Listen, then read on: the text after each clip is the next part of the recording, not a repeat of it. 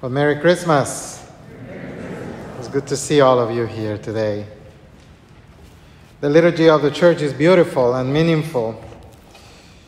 Year after year, we do the same thing because that's what we Catholics love to do, the same thing. We don't like change. The Mass is the same because Christ is always the same. And the same is true for our sacred scriptures.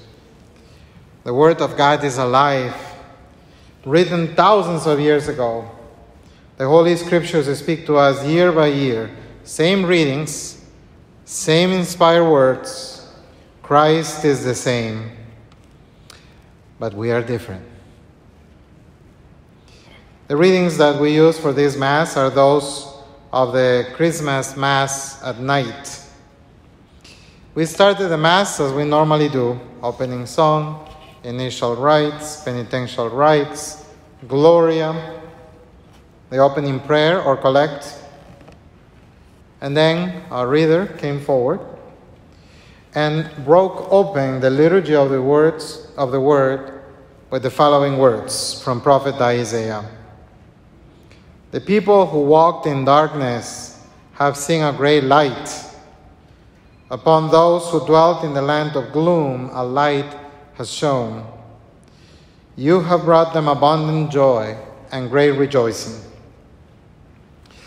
I do not think there could be more appropriate words to describe what we have gone through in this year 2020. This year has been a year of darkness, and the whole world has become a land of gloom. When Isaiah the prophet said these words 2,700 years ago, he was referring to the reality of Jerusalem of the time, the invasion of the kingdom of Assyria that devastated the northern kingdom of Israel, and that was making plans to invade the city of Jerusalem and destroy it. It was a time of darkness, and the land was a land of gloom. When Christians of the first century read that same passage of Prophet Isaiah, they made these words their own. They were dealing with a different invasion. It was the Roman Empire this time that had conquered the entire known world, not only with its army, but also with its worldly and sinful cultural influence. It was a time of darkness, and the land was a land of gloom. As we celebrate Christmas this year, for those of us who are here in church, and for those who are celebrating Christmas at home, we experience the invasion of a virus that has taken over the whole world. And while some have gotten sick with it, even those who have not been infected by it are suffering the consequences of a global pandemic. It is a time of darkness, and if we turn on the news, the whole world seems a land of gloom. In the second reading, we hear from St. Paul writing to Titus. The grace of God has appeared, saving all and training us to reject godless ways and worldly desires, and to live temperately, justly, and devoutly in this age. Training us to reject godless ways and worldly desires. This year, every comfort that defines the American dream has been taken away from us. The many idols that we normally worship have been crushed, and we realize that we don't need them. We have come to understand how vulnerable we are. We don't need those other gods who are no gods. All we need is our faith in the one and true God, the love of our families, and good health. That's it. Everything else is non-essential. This pandemic has trained us to reject godless ways and worldly desires. We have discovered the things that truly matter, or so I hope. In the reading of the story of Christmas, clear exaggerations come to the surface. We are told that the census was ordered by the emperor that the whole world should be enrolled. The whole world. Clearly, this whole world is hyperbole. Or is it?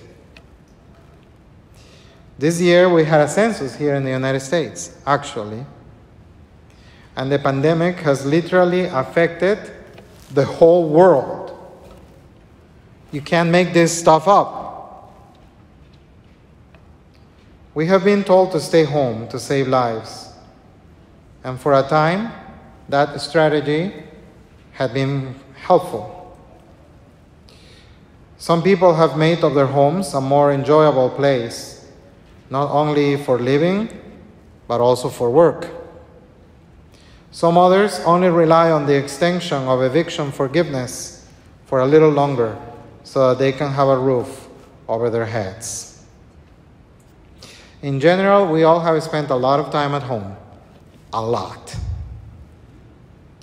Hopefully, some have been able to accomplish those projects for which they never had time for in a normal year.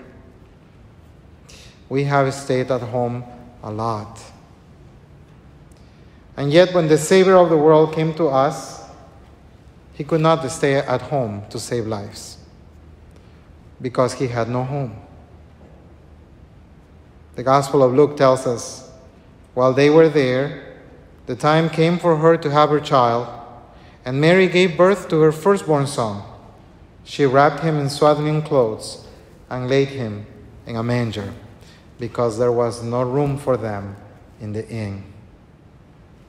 He had no home, but he still saved lives.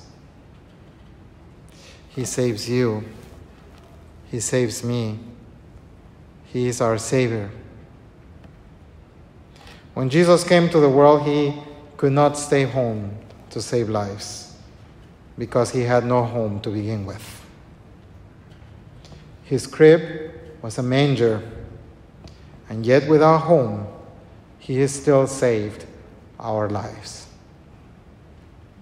It is him who we adore this Christmas. He truly is the light in the midst of this darkness. If we go back to the first reading, Isaiah didn't end this prophecy in doom and gloom. For he says, the people who walked in darkness have seen a great light. Upon those who dwell in the land of gloom, a light has shone. You have brought them abundant joy and great rejoicing. For a child is born to us, a son is given us. Upon his shoulder dominion rests. Then they name him Wonder Counselor, God Hero, Father forever, Prince of Peace. And in the Gospel, we also hear that the birth of this Messiah is indeed good news. The angel said to the shepherds, "Do not be afraid, for behold, I proclaim to you good news of great joy that will be for all the people." So, my dear brothers and sisters, I bring you those same good news that are for the whole world, that in Bethlehem of Judea, Jesus Christ, our Savior and Lord, was born. He is joy in this world of sadness. He is hope in a world of despair. He is the Lord of Lords, our Savior. To him, on this Christmas night, be all glory and honor and praise and worship forever and ever. Amen.